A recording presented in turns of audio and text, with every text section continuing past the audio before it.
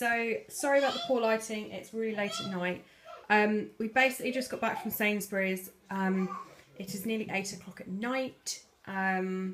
We needed to top up on some bits because we've actually got some stuff in Morrison's which I didn't film. I apologise. Off the top of my head, we got some bread, crisps, some Philadelphia.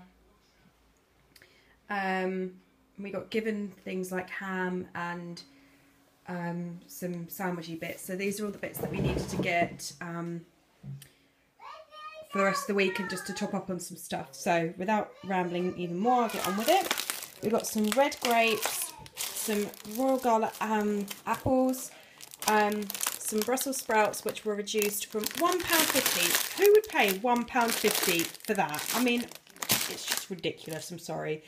Those were reduced down to 39p and these are going to be eaten tomorrow.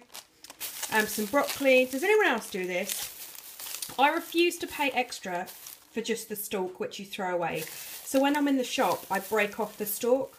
So I'm actually paying less. And that we ended up paying 47p for.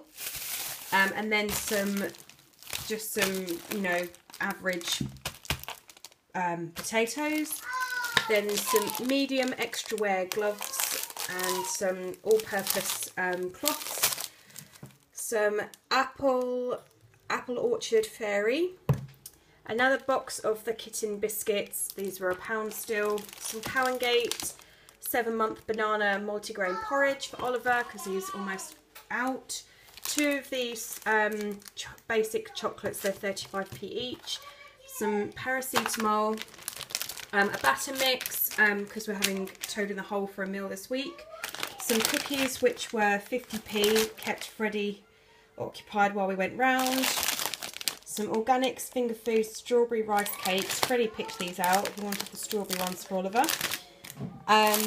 Then some malted milk chocolate biscuits, these were 50p, and some double take chocolate biscuits. Then these are stock ups for the freezer. We needed some more chicken nuggets, some alphabet letters. These were £2, obviously that's £1.